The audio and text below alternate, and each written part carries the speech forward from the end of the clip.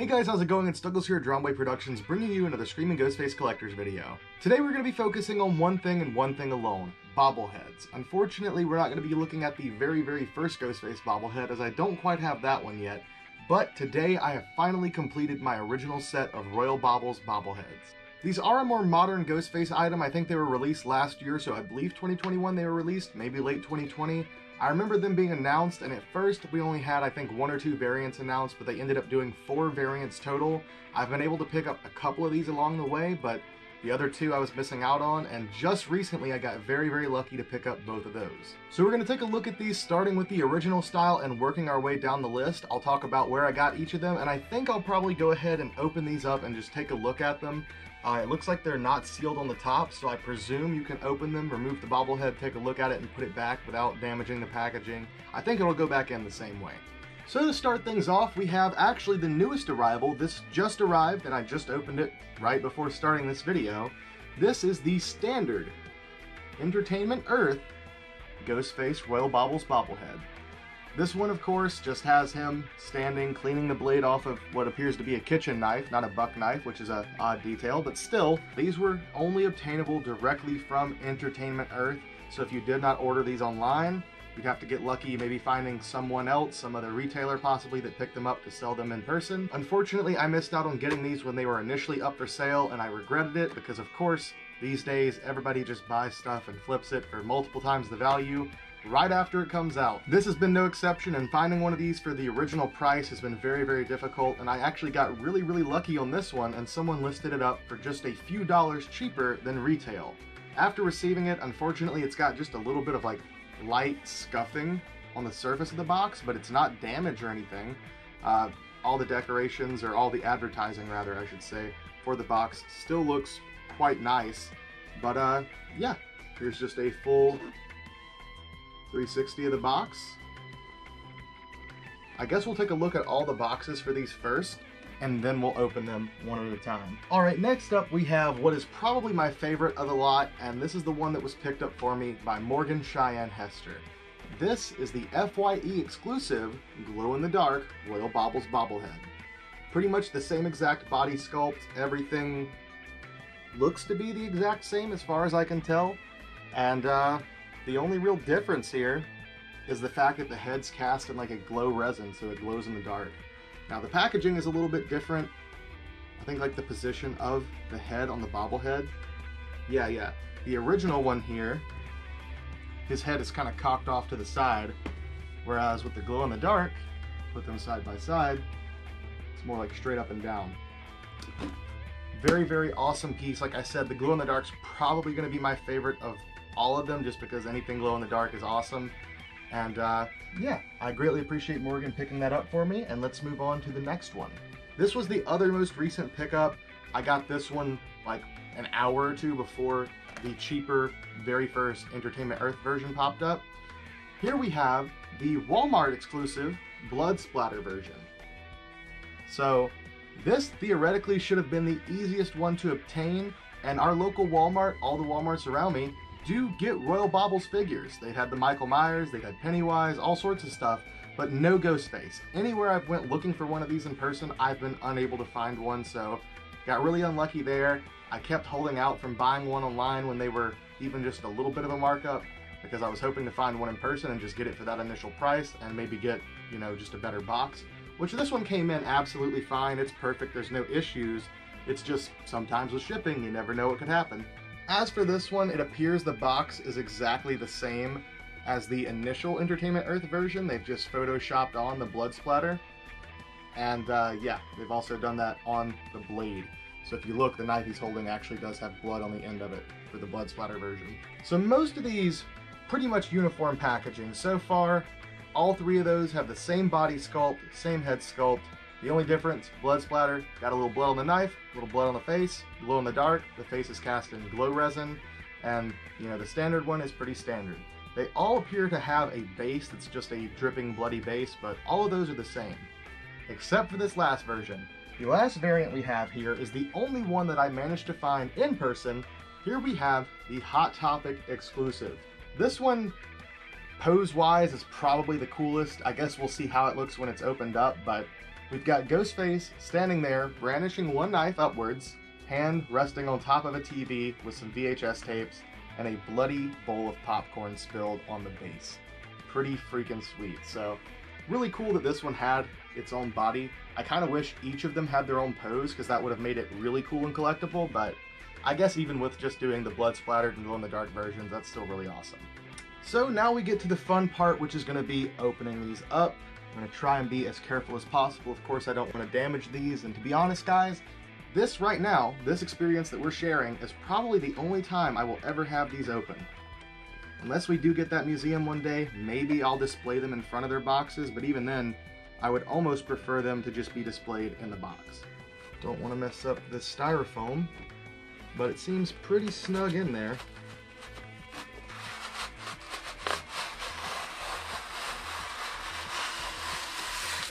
Okay, so it looks like upon unsealing this, there will be one thing that will be a giveaway sign that these have been opened, and that's the fact I'm going to have to cut the tape on the styrofoam here that's holding it, keeping it protected. Well, I forgot my unboxing knife, so I guess we will be using the Buck 120 from that recent video. Just gonna very carefully unseal the tape on one side. Alright, he is carefully nestled.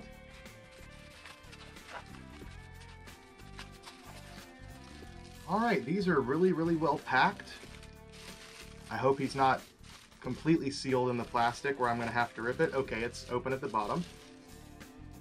I noticed they've got the neck wrapped up just to keep it as is. I'm not going to unwrap the neck because yet again, there'd be no point other than you guys being able to see the head just move ever so slightly.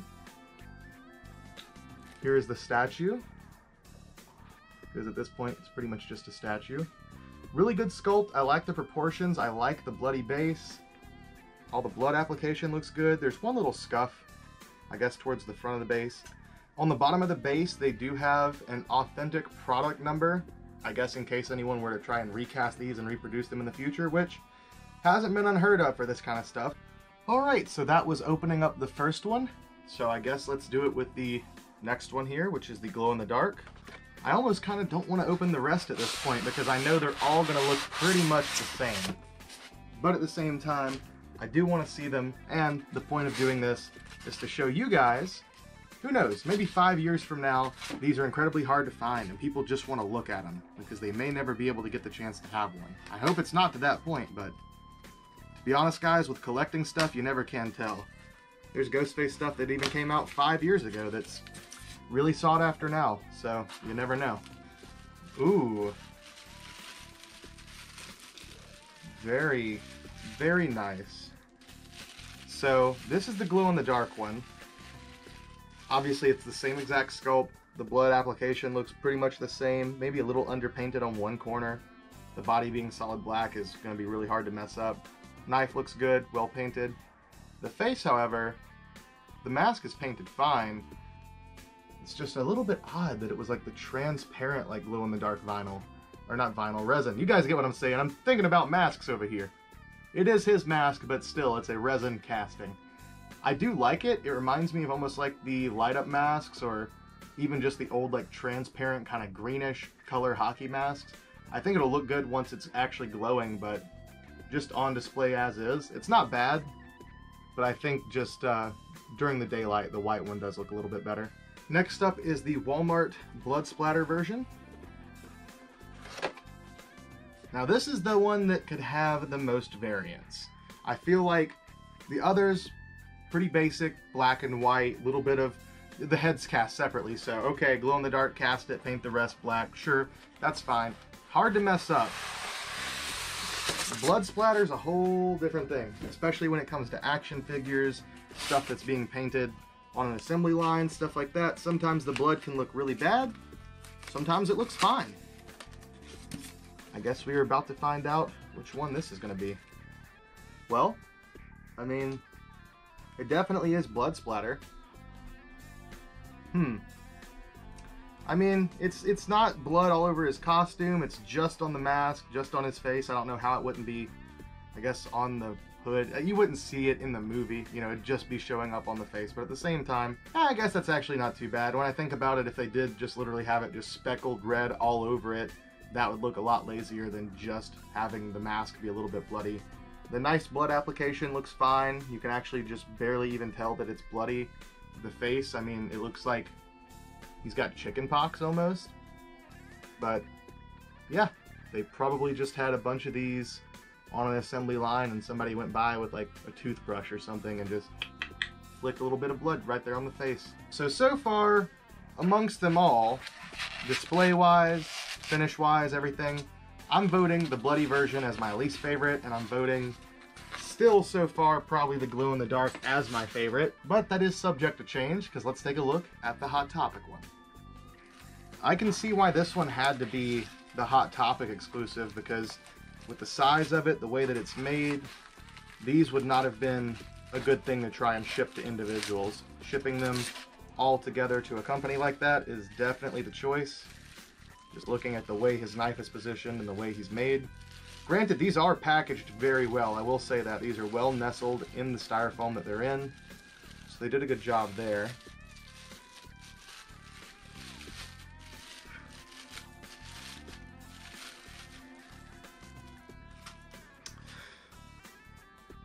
Okay, well, I don't know, guys. I think this one might be my favorite. Yeah, this one's got to be my favorite of them all. The glow-in-the-dark is cool, but after looking at them all, and they're all pretty much the same, and it's just a little slightly tinged different. I mean, seeing it glow in the dark is cool, but most of the time that you're going to be looking at it will be in the light.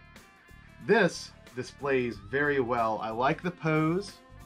The knife has got the blood there on the end of it. It looks well done, well painted on. Face looks good, of course. Same head sculpt.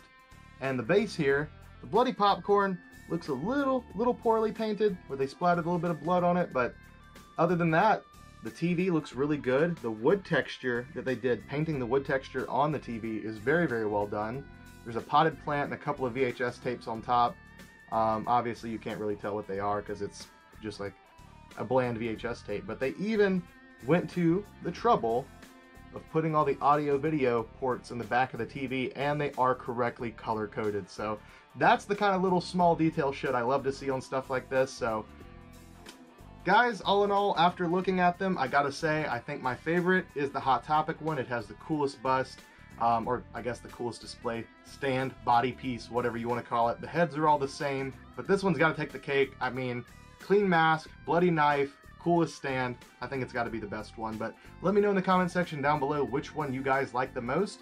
And I guess there's really nothing left to do but give you guys some nice close-ups on these. Yet again, you won't be seeing the heads bobble because I will not be unwrapping the neck, but at least you'll get some nice close-up shots of the bobbleheads themselves and get to enjoy the sculpture.